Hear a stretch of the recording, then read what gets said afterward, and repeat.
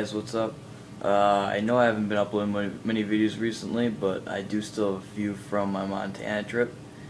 It's kind of been slow this summer. Usually some people upload like the most videos during the summer like I used to, but I do have a job now, of course, that will help supporting this hobby, which is awesome.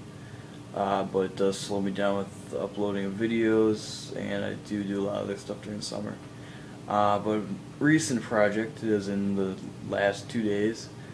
I bought a P42 Athearn, and I don't know if anybody's done this yet, but I really do like the 156 Heritage unit from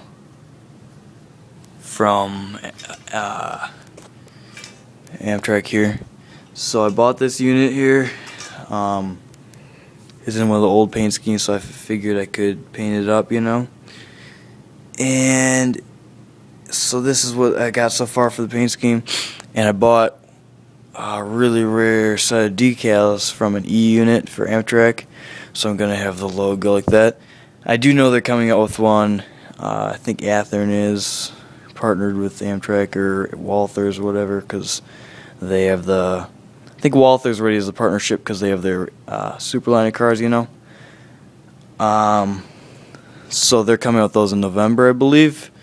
But I couldn't wait, and I wasn't gonna pay $120, so I bought this for $50, you know.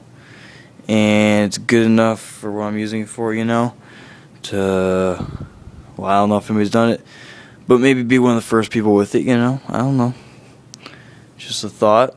So the other P42 behind that looks pretty nice. It'll be nice with the full set over here.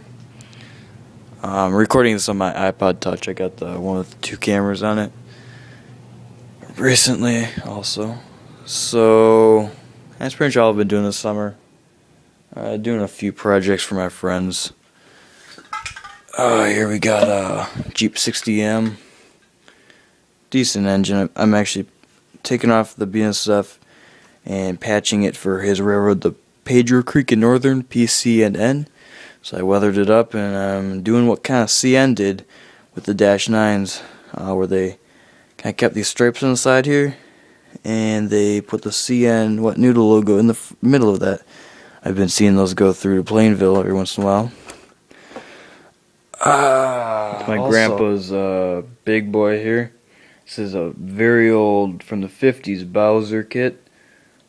As you can see, I did put some together here.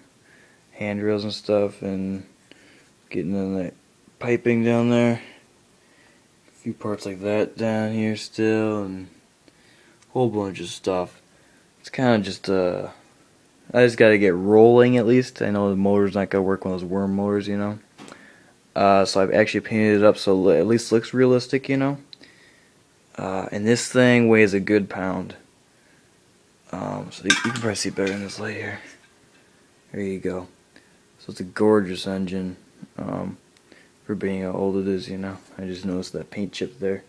Gotta redo that. Not a big deal. Pretty cool engine though. So thanks for watching this video. The decal set should be coming in the mail any day now. I think I did pretty good with the accuracy of the aligning the stripes and stuff, you know. And if I am the first person with it, it's pretty cool. Not that I am, I don't know. I'll have to check it out, see if anybody else has done anything. So thanks for watching, guys. See you next time.